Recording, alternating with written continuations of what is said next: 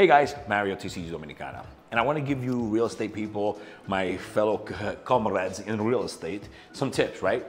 When you're taking photos for any real estate, whether it's for a publication, for the website or anything like that, do not cross your arms like that. Crossing your arms creates a negative energy, it pushes the deal away, it's just a negative energy and it's a negative thing to do when you're doing photos. It's not good. You have to be open, you have to be kind of out, you know? You want to invite the deal, you want to invite the clients, not be like, I will not talk to you, tovarish. That's not good.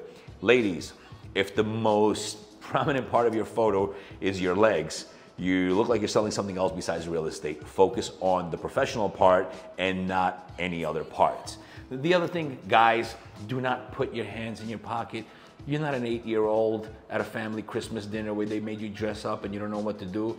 Do not put your hands in your pockets. Those are all things that professionally you should not do when you have photos online representing yourself as any kind of business person. Cool?